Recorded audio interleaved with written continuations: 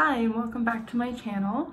So today I'm going to be filming my must-haves and essentials, that kind of thing.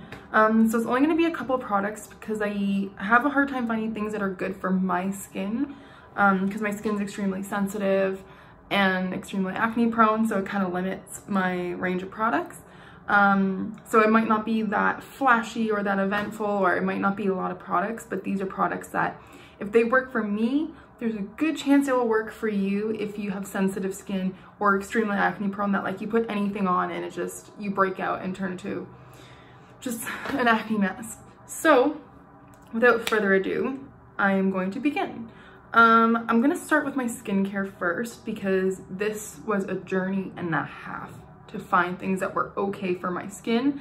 And I find that it's the most important because I don't wear much makeup anymore because I have finally got my skin to a nice clear point.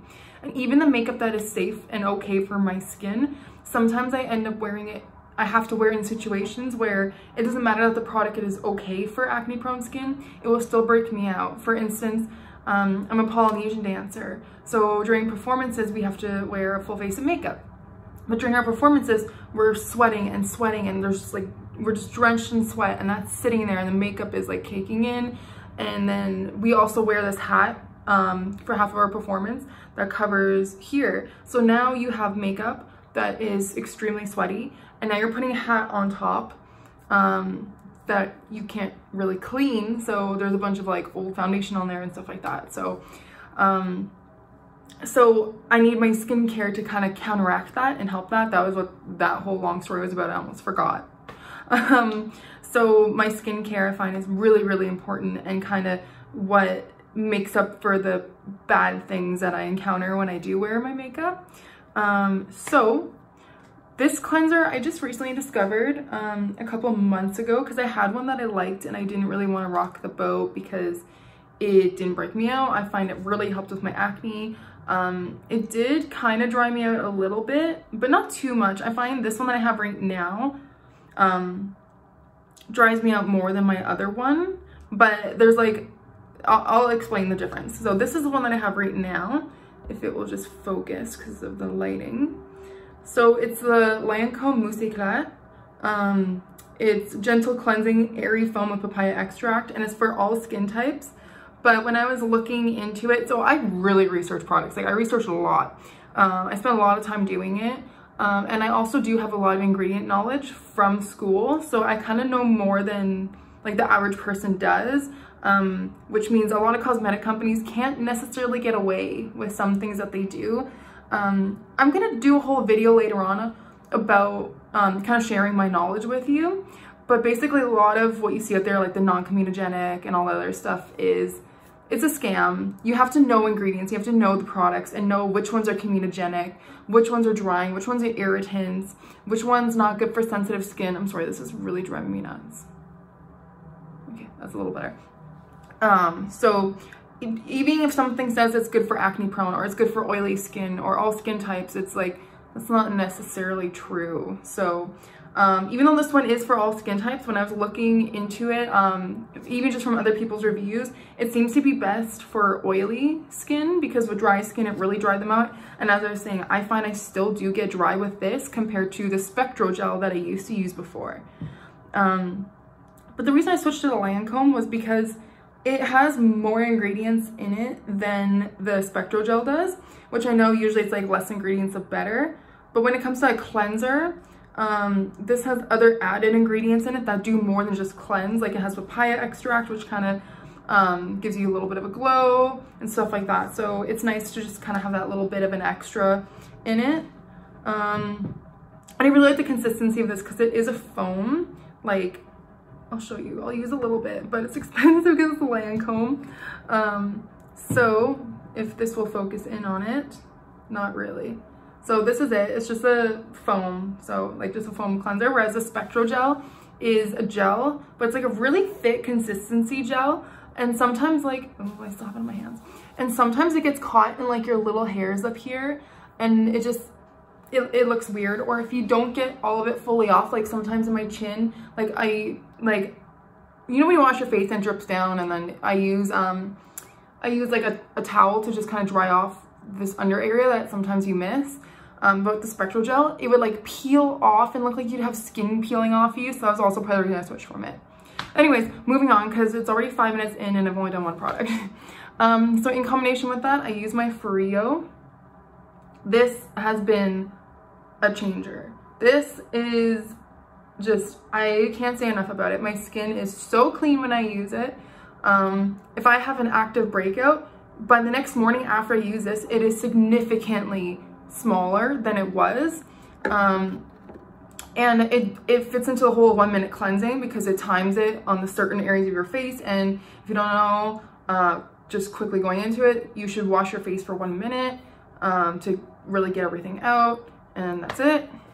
Just moving on because this is taking forever. And then my holy grail would be the Cicapair from Dr. Jart. It's a Tiger Grass Repair Serum. So again, this is completely safe for acne prone and sensitive skin.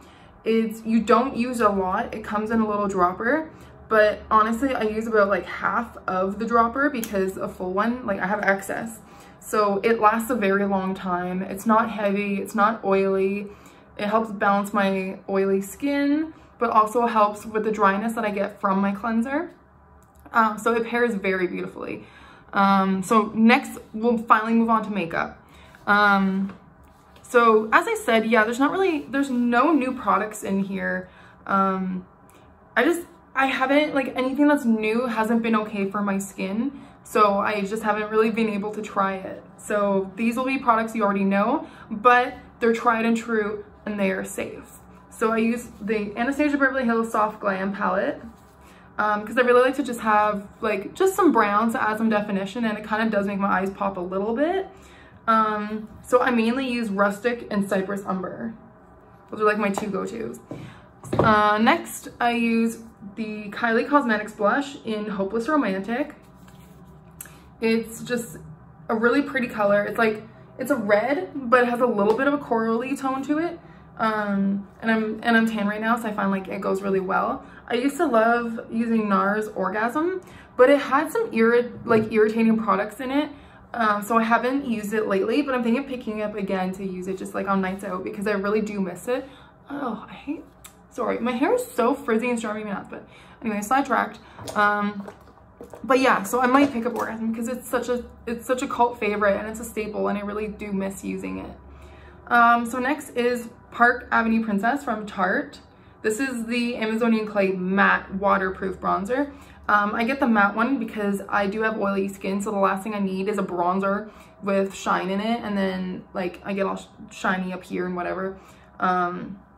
This is waterproof, and it really is waterproof. In the summer, like when I go to the water park, I go to Wonderland a lot, and then I go to the water park in it, and I don't put anything on my face except for I do my eyebrows and bronzer, and this bronzer stays on. Like my face will be soaking wet, and you know how you rub and whatever when your face is wet, it stays on. So this really is waterproof and definitely sweat proof, so it's a summer favorite. But it's also like I use it year round because it's the only bronzer that goes light enough for my light skin. Or else it's like it's really too dark and it's like just a mess. Like even sometimes this is borderline too much for me. But it's honestly the best I've ever tried, and I think it might be the best out there. I'm thinking of trying the Fenty Beauty one. The only thing with the Fenty one is that it's not waterproof. But now that we're going to winter, I'm like, oh, okay, maybe I'll try it.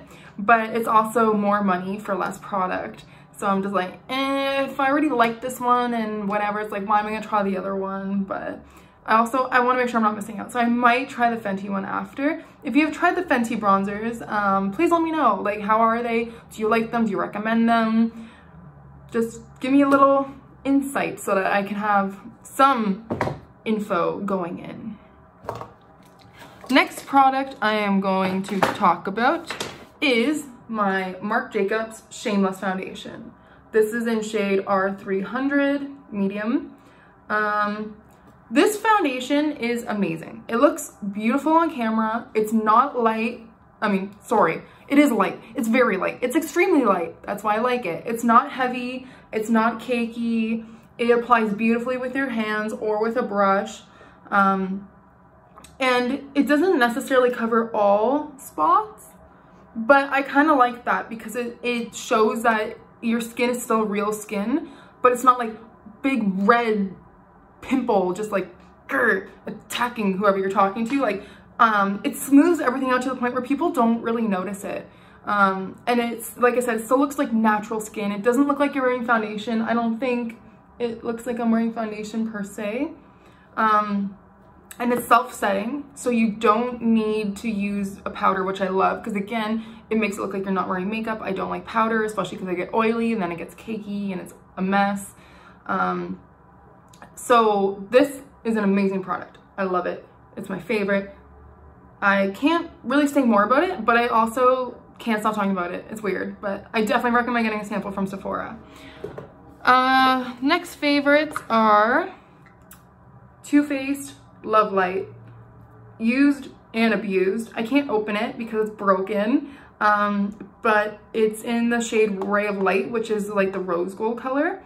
It's a really nice highlighter that doesn't really have a lot of sparkle or anything in it, so when I get oily throughout the day, it doesn't really like just add more oil.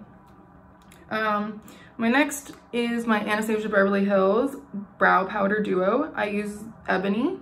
This is my like holy grail. Like I cannot live without this. On no makeup days, I still apply it so that my brows are what are my brows. I consider my brows to have a certain look. And I get a lot of compliments on them, and a lot of girls asking me like, oh my god, can you upload a video of doing your brows, which I will do next. But it's like I kind of became known for my brows, as weird as that sounds. So this is what I feel like is to thank. And then next is, I'm rushing because there's a 15-minute limit for me on YouTube because I'm not like some big YouTuber. So I'm trying to rush through everything. It's not that I don't have anything good to say, it's that I don't have time to say it. So the next two is the NYX Suede lip liner in, Whipped Caviar. So I got this at Shoppers Drug Mart. It was in a clearance bin for like $2. So I bought it because it was $2 and I actually love it. I'm wearing it right now. It's like almost like a mauvey pinky nude, which works perfectly because this is my favorite MAC lipstick. I'm wearing them both right now, by the way. Is this lipstick? It's called Kinda Sexy. It's a really nice nude, but it kind of pulls like a terracotta color. So I use that pinky lip liner and it kind of like counteracts it to get the perfect color that I like. So yeah. And then next, I'm not wearing it right now because this is for days where I'm not wearing foundation, but I love using the Benetint. It just gives me a nice little flush to look healthy and alive instead of dead. And I like to use it on my lips too, just to give them some color and flush and kind of tie it in together. So yeah, I really recommend it. I like it. It's just, you kind of have to work fast with it because it stains and sometimes you get it on your hands and like it wears off in a couple hours on your hands, but it's just for a little bit you have red fingers. I don't have a mascara listed on here because I don't have it right now. I like the Kush mascara from Milk Makeup. When I'm not wearing eyelash extensions, which I'm not right now either, but it makes me feel like I am wearing lash extensions. It's so beautiful. And then the last product is my perfume. I love this perfume. It's Juicy Couture Vive la Juicy Glace. I got it like last winter, I think, but it's very light and fresh and it's not heavy and like baby powdery like a lot of Juicy is. So yeah, it's just kind of been my staple lately. So anyways, that's all. I'm out of time.